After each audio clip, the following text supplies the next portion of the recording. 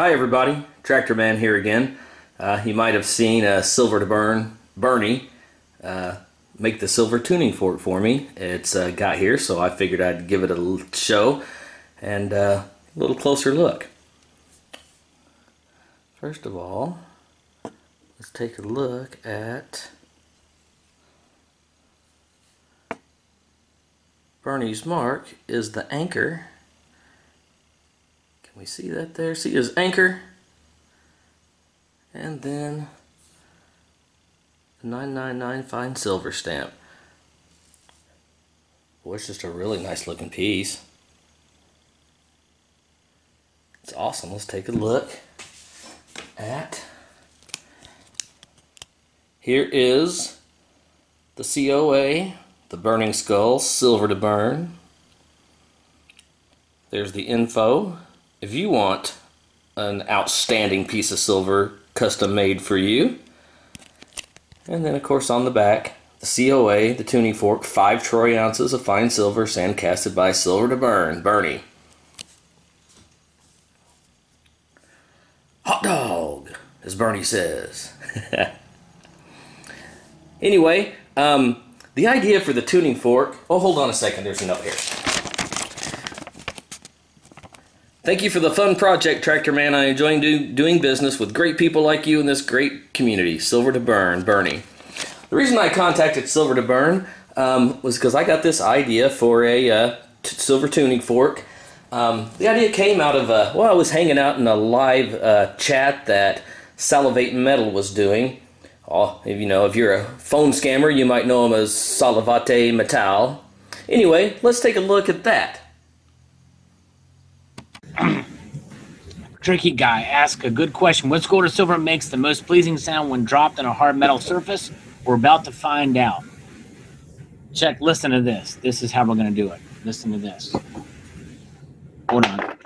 Metal against metal. I'm not going to show you the coin yet. I'm going to do a video on this coin. Listen to this sound. Are you ready? I'm going to do this sound. Listen to this sound. Here we go. Here we go. Listen to this.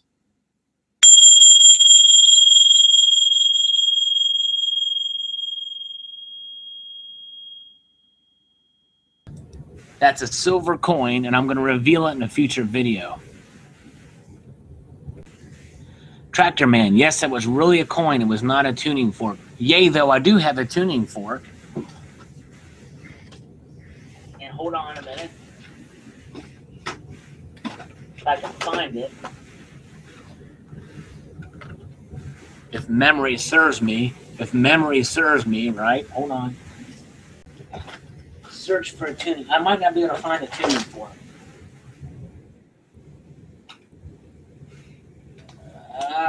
Where is that tuning fork? I thought I had a tuning fork. Now I've got to rearrange everything I pulled out. I thought I saw that thing in here. In this drawer that I'm looking in right now. I could have swore I had it. There's another thumb drive. An Allen wrench. I have an Allen wrench. Maybe it's in the other drawer. Take away this memory now. Memory didn't serve me very well.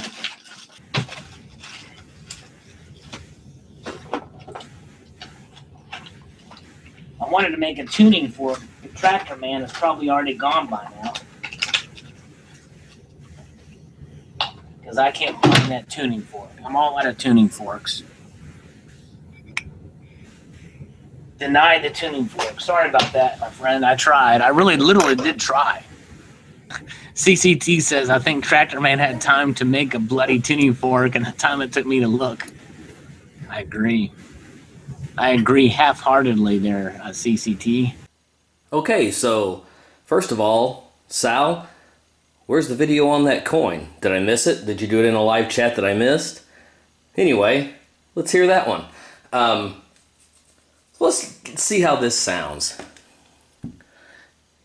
This is the silver one. This is the original that we used as the mold, that Burnie used as the mold. It's made out of aluminum. Let's try the silver one first.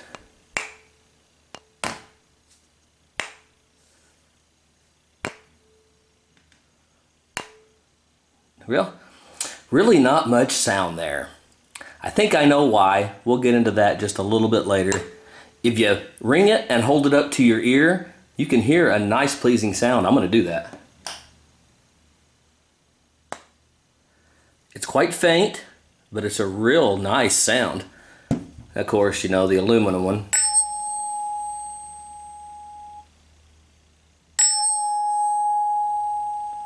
That's what you're used to a tuning fork sounding like. We're going to look into the whys and hows and the whats of what we did here, and be right back. A tuning fork, of course, works because of the vibration of the tines when it is struck. This is the aluminum one. Let's take a look. Do you see that?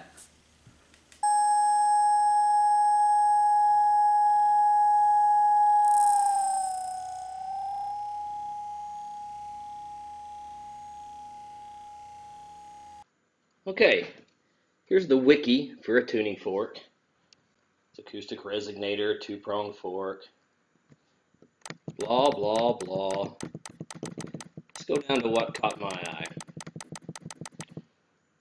Calculation of the frequency of the tuning fork. Now, the frequency at which the tuning fork vibrates, of course, let me open up Excel here. The frequency determines the note that is being played, or that you hear when the tuning fork is struck. Should have had this up before.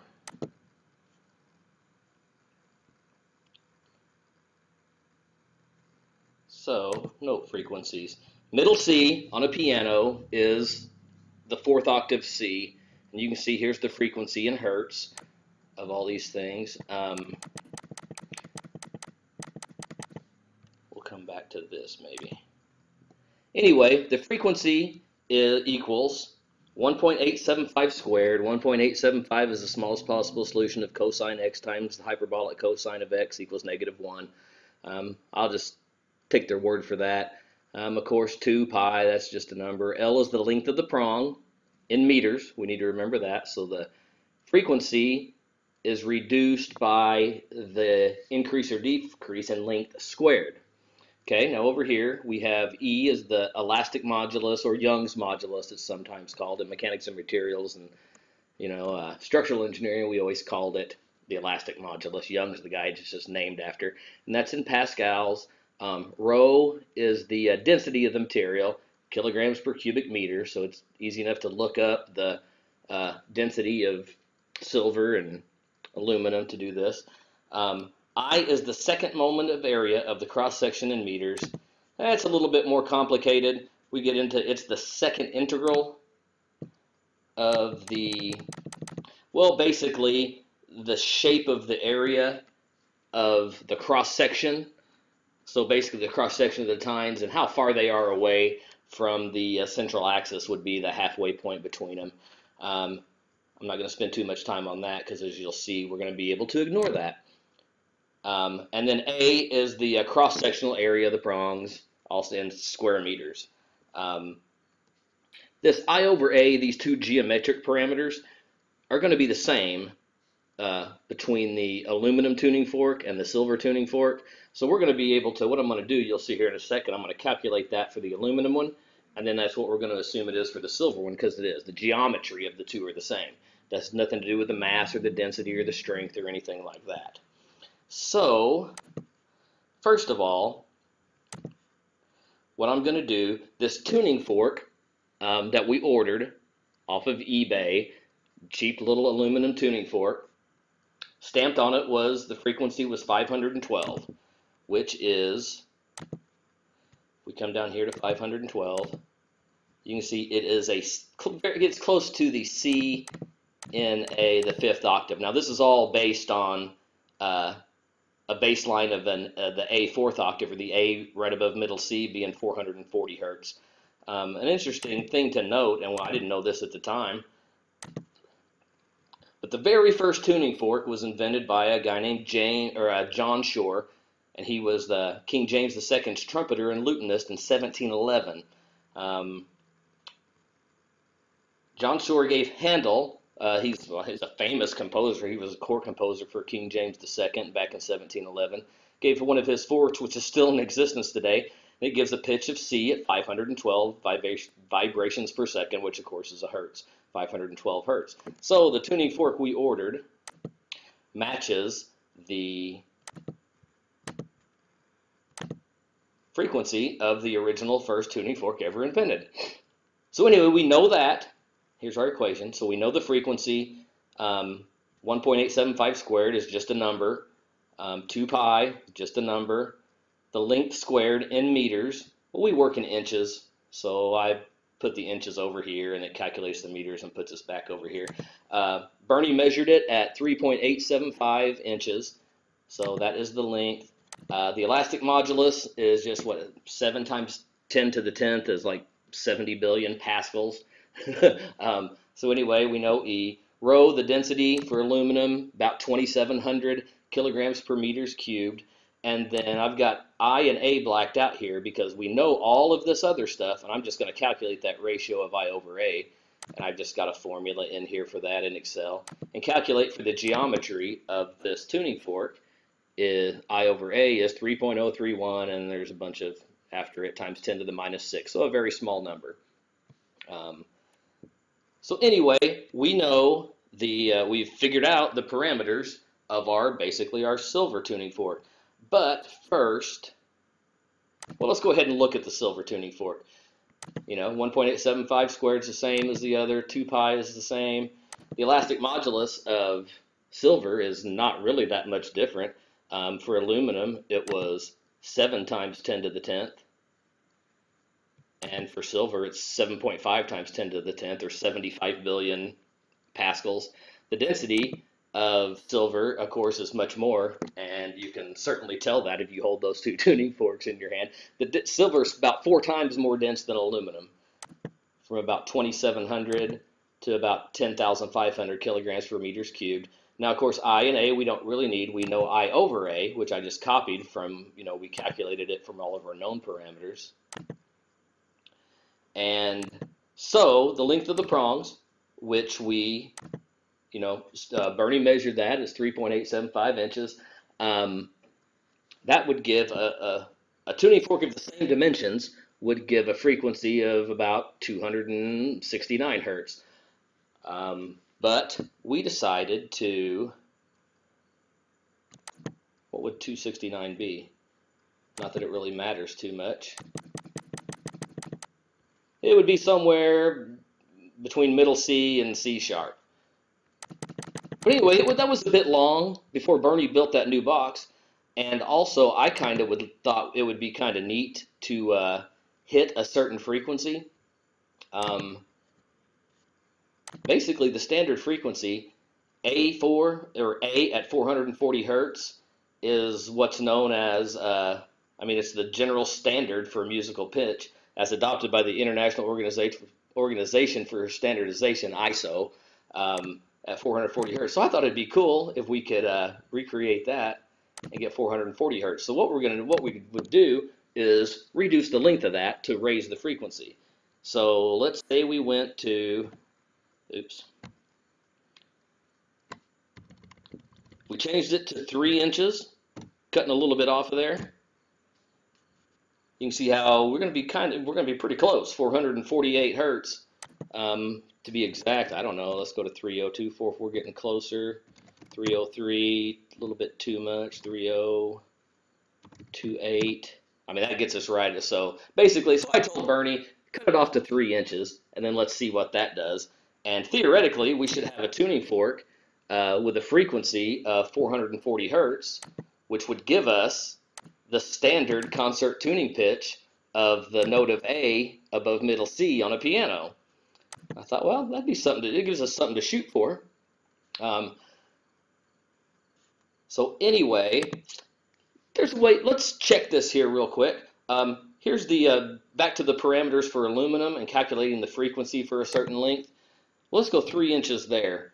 So it looks like, with the aluminum tuning fork, cutting off that 0.875 inches to make a 3-inch tuning fork, we should have a frequency of about 850 or so. And you can, just little 3.01 reduces it by 6. I mean, 3.02. That 3.028, about 838. I mean, you can 28 thousandths is, what's that, the thickness of a matchbook cover? Very, very, the frequency changes. You wouldn't even really hear the difference in that. But anyway, we're looking for about, 830, 840, 850. That'd be a good way to check and see if our calculations are correct, actually. All right, I downloaded this simple, tuner, basically. People can tune their guitars or pianos or whatever they want with this thing. You can see it's changing with my voice and stuff.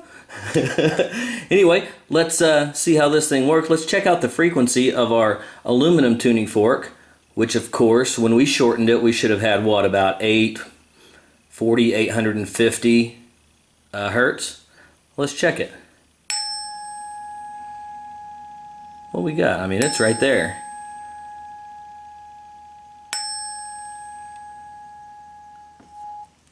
So that basically tells me that our our math is correct that we did. Now for the silver one, like I said, it does ring. I'm gonna go to the settings on this thing, and you can change the volume sensitivity. I'm gonna change it to high. Come back here, and again, we were looking for 440 hertz on this thing. Let's give it a try. See what we got. Oh, look at that.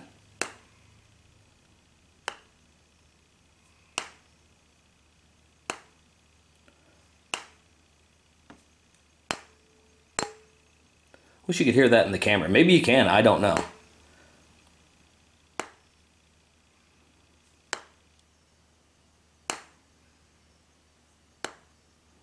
So, anyway, as a tuning fork that rings nice and loud with a beautiful silver tone, well, we didn't do that. As a scientific experiment, though, I mean, it's a resounding success. We hit the frequency, the standard concert A4 pitch that we were shooting for. So that is awesome. So why doesn't the silver tuning fork ring like the aluminum one does? The physical properties, controlling the frequency, really the only physical properties are the strength. Basically, that's the bending strength, is the elastic modulus, and the density of the material. The only thing different would be, the density. We accounted for that in the calculations. Well, let's go back up here and take a look at one of the more fundamental properties. A tuning fork is an acoustic resonator in the form of a two-pronged fork with the prongs formed from a U-shaped bar of elastic metal, usually steel. Well, let's take a look at an elastic metal, if it will do it. Here we go. Elastic deformation. Here, this is key. This type of deformation is reversible. Basically, when a load is applied to a metal in the elastic range, it recovers back to its original shape. The corollary to that would be plastic deformation, where this type of deformation is irreversible, where if you put a load on it, the shape, remains in the deformed state. Soft thermoplastic have a rather large plastic deformation range, as do the ductile metals such as copper, silver, and gold. Well, I think that's our answer. Silver acts more of a plastic metal, or deformation in the plastic range, versus the elastic range. Let's take a little look at an example of this, or actually a very specific demonstration of this using the tuning forks. All right, so let's take a look here real quick at this plastic versus elastic. On the right here is the aluminum fork. On the left here is the silver fork. Hold on a second here, and let me show you what I can do without too awful much force. I can pry these things apart a bit.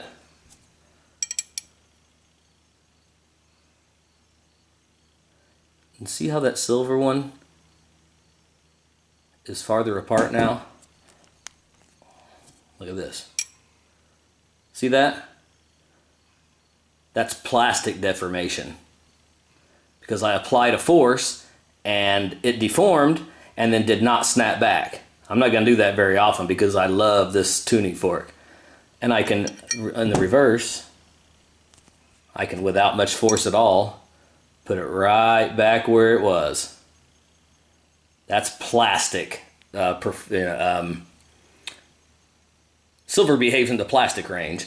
Now, let's try this with the aluminum one. I'm going to try to squeeze it together. We didn't affect it. Now, the Young's modulus of the two materials are basically the same. So, when I was applying the same force, the deflection in both of them were the same. The difference is the aluminum tuning fork just popped right back to where it was. And I couldn't, I couldn't make it stay in a deformed state. So I think that, therefore silver is just not the material to be used as a tuning fork. Well, just as much as silver, well, you wouldn't use it to, in structural engineering, you wouldn't use silver to make a beam. I mean, of course, being cost prohibitive and the density making it weigh so much more, making it, the whole building heavier, you wouldn't want to do that. But when you apply, these are basically, two cantilever beams. My undergraduate degree is in structural engineering, in case you were wondering. But, in your beam, if you apply a force to it, like putting furniture on that floor or having people in there or putting a snow load on top of the roof or anything, you get a deflection and it's going to stay deflected. And that's not good in a structure. Anyway, this was a fun project. I really do love having the 5-ounce tuning fork. That's really cool. It really does. If you could, hold this in your hand and smack it, it does vibrate. And I don't know if you could hear it on the camera, but you put it up close to your ear and you can really hear it.